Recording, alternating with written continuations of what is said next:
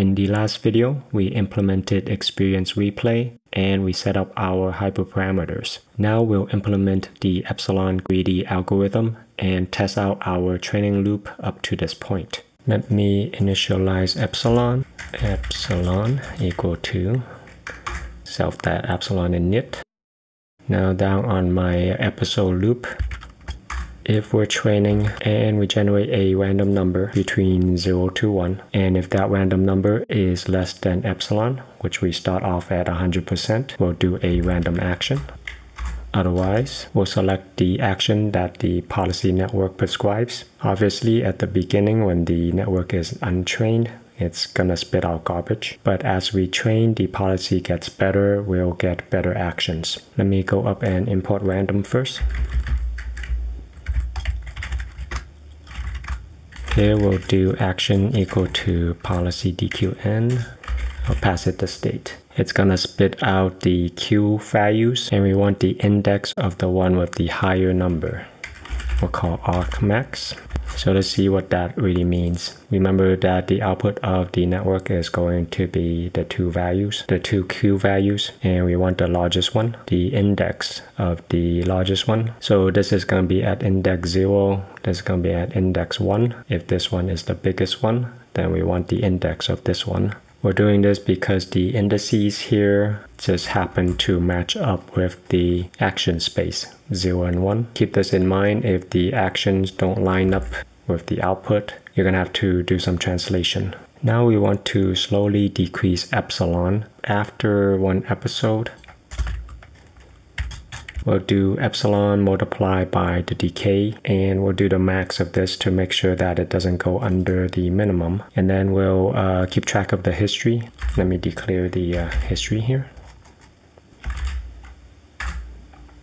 There are different ways to decrease epsilon. Right now we're multiplying by 0.99995. You can also do epsilon minus the decay, so that'll be more linear. If you do that, then you will change this to 0.0001 or something like that. Which way you want to decrease epsilon and how fast, that's something that you can play around with. So that is pretty much Epsilon-Greedy algorithm. Now since we're doing PyTorch, we need to make sure the things that are going into the network are converted into tensors. So state goes into the network, we need to convert it into a tensor, and this is how we can do it. We'll pass the state into the tensor function. It's a float. We'll send it to either the CPU or GPU. The new state that's coming back, we also need to do the same thing.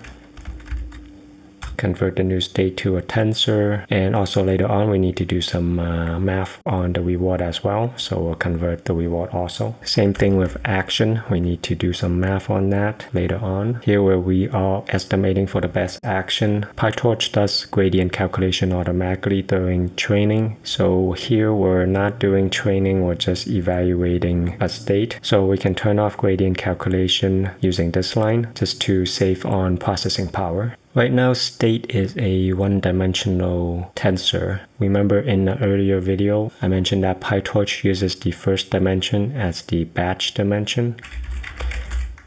State looks something like this. What we need to do is to convert it into 2 dimensions. So it adds one more dimension here to make it into a 2-dimensional matrix. The way to do this in PyTorch is using something called the unsqueeze function. The unsqueeze function basically takes this and adds another dimension at the beginning. Since I have Codium installed, I can just tell it to explain this to me. Unsqueeze is used to add an extra dimension. Specifically, this line adds an extra dimension at 0. This means it adds a dimension at the beginning. Okay, that's exactly what we want. Now because the input is 2-dimensional, the output of policy DQN is also going to be 2-dimensional. So here I need to squeeze it, which takes 2 dimensions, send it back into 1 dimension, and then I can find the index of the largest Q value. What gets returned from policy DQN is a tensor. So down here, action, I need to call the item function in order to get the value of the tensor. I think it's time to run the code to make sure it works. And I wanted to do the codepol hyperparameters. Call the run function is training true. I'll render to the screen. Let me put a breakpoint near the top. I'll hit F5. Okay, I'm going to hit F10, get the number of actions and the number of states. We can see here, codepol has 4 states, 2 actions, initialize our DQN. Oh, this should be 2.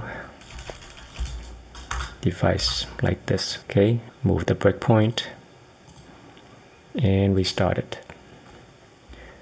Try again. Okay, that's successful. It's training. Initialize replay memory, initialize epsilon, should be 1. Now we'll go into our infinite loop. Episode should start at 0. Okay, reset the environment. You can see codepol popping up here. Convert the state to a tensor. Let me print it out. Before conversion, it would just look like an array like this. After conversion, it's wrapped around a tensor object. And it's also on my GPU. CUDA 0 is my GPU. Initialize. While not terminated, if it's training and random is less than epsilon, since epsilon is at 100%, we're guaranteed to come in here and get a random action. The random action is to 1 is to move right for codepol. Convert that 1 into a tensor. Now this action.item, it should just extract the 1 back out. Pass it to the step function and we should get a new state. Okay, new state is a regular array. Reward of 1. Terminated should be false. Accumulate the reward. Convert the new state and the reward to tensors. Alright, so you see the difference between new state after conversion and reward. Now we append the experience to memory. Let's see if I can see memory. Let's do memory.sample. Oh, sample 1. It brought back the experience that we just inserted in there, which should be just a tuple of all these things. Set the state is equal to new state, and now it'll loop again. Put a breakpoint here. I'll hit F5 for it to run to here. Collect my rewards into this array. Decrease epsilon. Let's see what epsilon is after decreasing. Oops. Epsilon. Alright, it got decreased. And then we save it in the history. Go up here for the next episode. So presumably the poll fell. The poll went past a certain point and fell. And the episode ended. And we're starting a new one. Okay, in the next 1, maybe 2 videos, we should be able to finish up the training loop, test it on codepol real quickly, and then hopefully we can start training Flappy Bird.